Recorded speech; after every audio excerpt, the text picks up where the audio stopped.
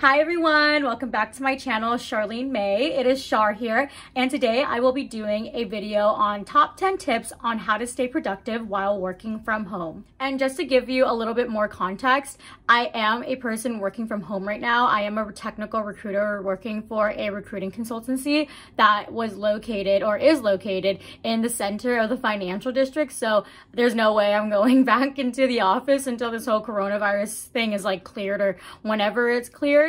I wanted to make a video to share my 10 tips on how I stay focused while working from home. I have been working for like a year and a half now, straight out of college. So this can be really helpful for people in my position, really figure out how to not only work a corporate job, but work a corporate job from home. So if you're interested in hearing my 10 top tips on how to stay productive and focused while working from home, please continue watching. And if you have not already, I'd really appreciate it if you'd like, comment, and subscribe to my channel. And if you click the notifications bell below so you're always notified when I post something new. And with that being said, let's get straight into the video.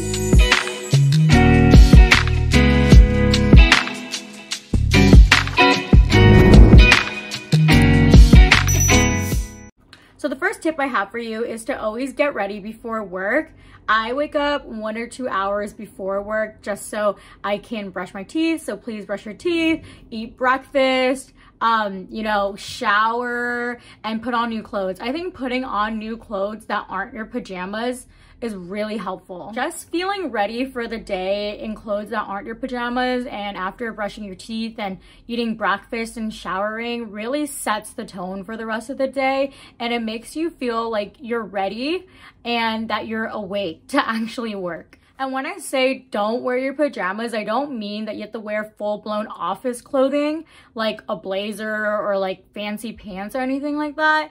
I wear sweats, leggings, a comfortable sweatshirt. It doesn't mean that you have to wear like business casual clothing from your room. Like that's a lot to expect from someone, but I mean just not the clothes you were wearing to sleep. And my second tip for you all is to have a ergonomic friendly work environment where you feel like you are comfortable. So I have bought a lot of resources in order for me to have that comfortable work environment. I'll be inserting a clip of my work environment just so you get an idea of what I mean by a comfortable work environment. In the clip, you'll see that I have an ergonomic chair, ergonomic mouse, an ergonomic mouse pad, a double monitor for my Surface Pro laptop, and just a comfortable desk to sit at. I remember when work from home was starting and my boyfriend and I, we were, moving into a new apartment together, and we had to share one table to work from home from. And that was really hard. And also sharing the same room space as your roommate or your significant other is also not desirable to be productive during work from home. I remember that my boyfriend and I, we shared the same room while working from home for like the first 2 weeks, and from the second week, I was like, this isn't gonna work. We were taking calls at the same time. We were distracting each other. I do like keeping, my work separate. And by doing that, I had to, have my own room. And if you can have your own room from your other roommates, I think that that would be a better option to go with.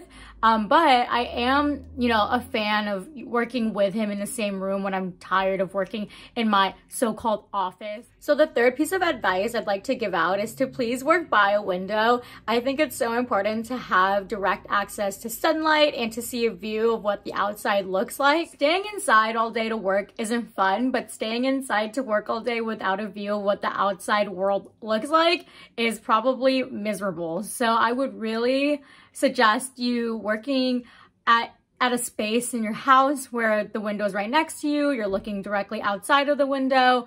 I think that, working in an enclosed space with no views of the outside world is not good for your mental health, for sure. And the fourth piece of advice I have for you all is to listen to music in the background.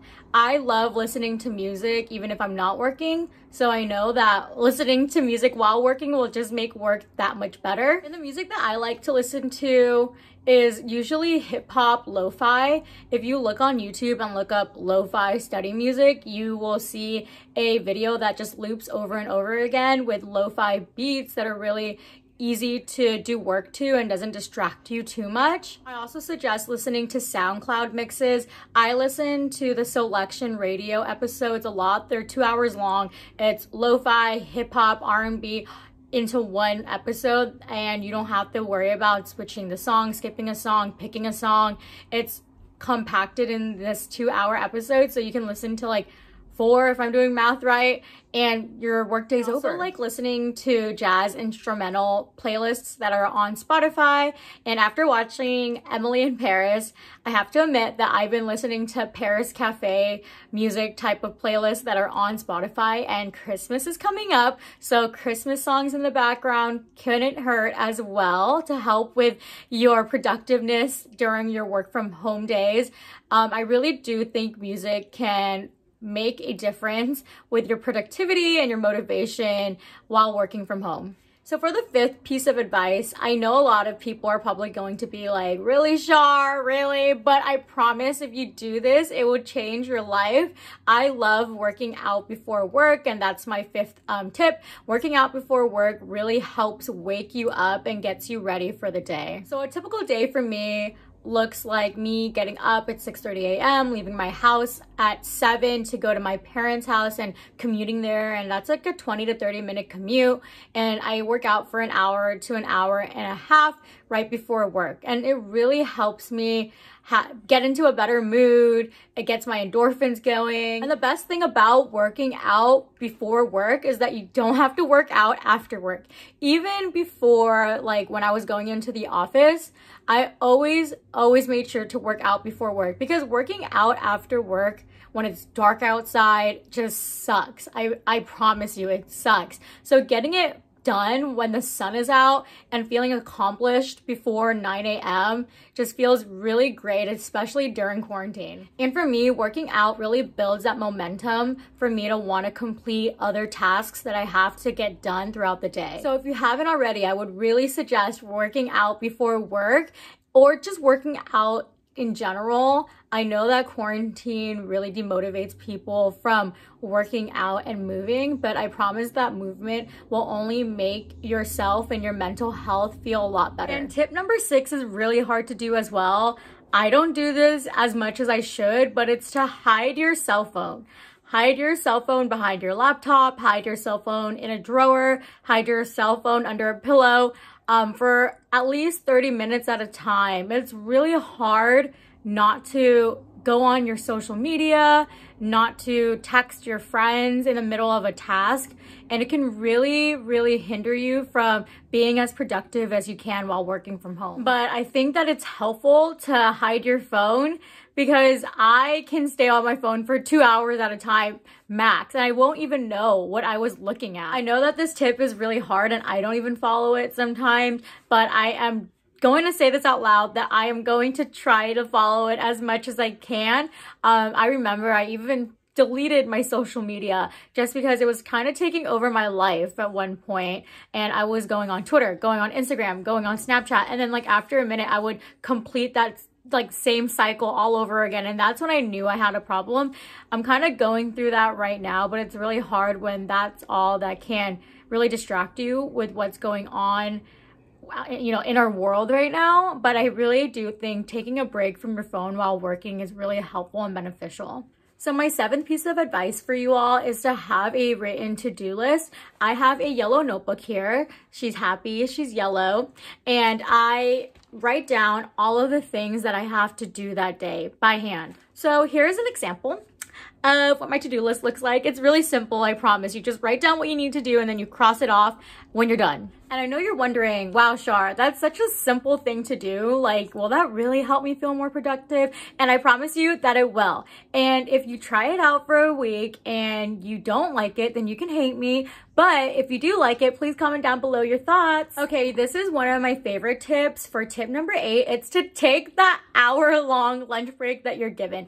I know it's hard not to fall victim to, no, I need to work during lunch, blah, blah, blah, blah, blah. just take an hour break out of the day to not work, because it's really easy to make work your life during work from home, but that is not it. I am a big believer of taking breaks because you need it. So please take that hour-long break that you're given, or 30-minute long break that you're given during your workday. Even if you can't take a break at 12 because you have a client meeting or you have another call, try to take it, from 11 to 12, or take it from 1 to 2. I'm sure that your managers are flexible during this time in quarantine and working from home.